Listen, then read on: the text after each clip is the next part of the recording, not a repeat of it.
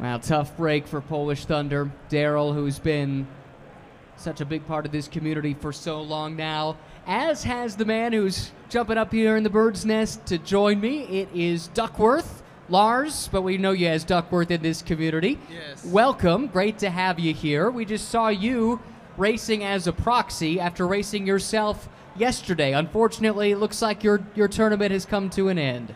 My tournament came to an end. Yeah, my models didn't like it here. I don't know why. I need to go home and figure that out.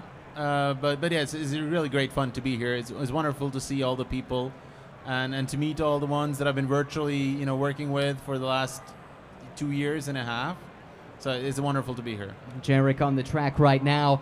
We got to know you a lot virtually through DeepRacer TV, going back a couple of seasons when you made your great run through the tournament bracket. Came so close, as I'm sure you hate to be reminded.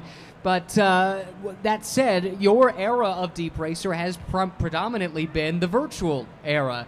Now to have everyone getting back together here this season, and especially here at reInvent, how special has it been?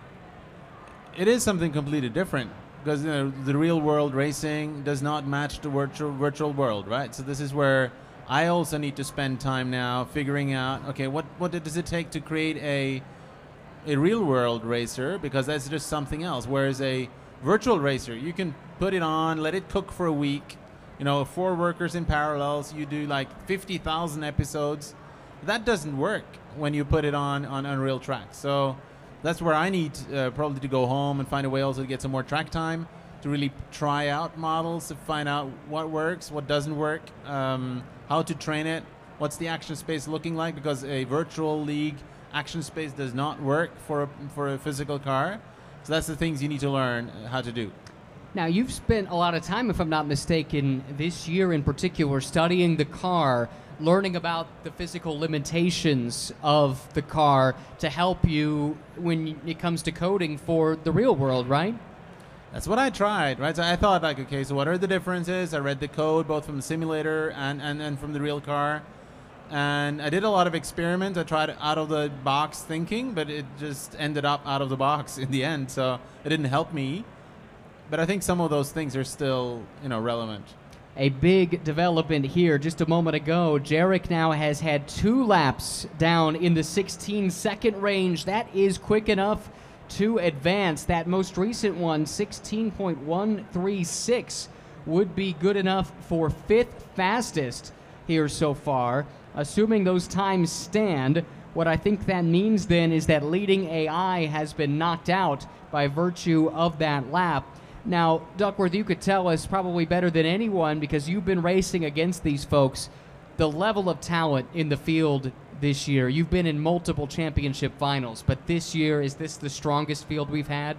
It's getting harder and harder every year, right, to qualify, to get past. There's virtual leagues. I think I won in the end in July. Yeah. Video has been fighting in the 3rd to 4th, 4th and 5th places all through season. It was difficult to qualify. So, and even if you're, this month I was 4th, then next month it will be 3rd, and then it'll be fine. And then somebody else comes, right? So there's always a refresh of new talent. So you need to be on the ball all the time and to qualify. So next year, probably even more difficult.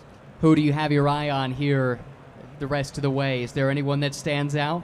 I think the JP Morgan Chase folks, they have had a track. I think having had a track, yeah. and while it's not maybe this track, but still a track, I think that makes for a big difference. And Debro is always good for a surprise. He's got a lot of models. So, yeah, let's see. I think it will be either or. Last thing for you, what keeps you coming back? You've been a big part of this community for years now. It seems like you're there every month, competing in one way, shape, or form or another. What is it about DeepRacer that has you hooked?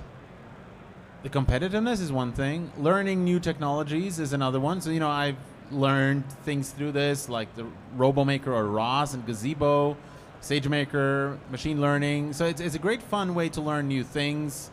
I learned about building Docker containers. I didn't do that before. So a lot of these kind of things is good for the geek in me. But also the community. It's a very, very friendly community. You can hear about, online communities being harsh or rude. This community is not. This is a super friendly community. Everybody's helping everyone.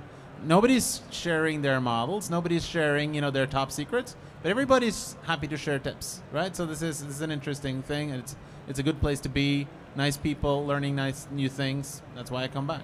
Fantastic. Well, great to meet you. Thanks for being so patient with me over the years. It's been a ton of fun to call all of your races. Sorry it didn't go your way here this year, but we wish you the best in the future. Hope to see you next year as well. Thank you. My pleasure. That is Duckworth, one of the top developers in the DeepRacer League year after year. Really kind of him to jump by and join us up here as we talk about what is transpiring in this round of 32.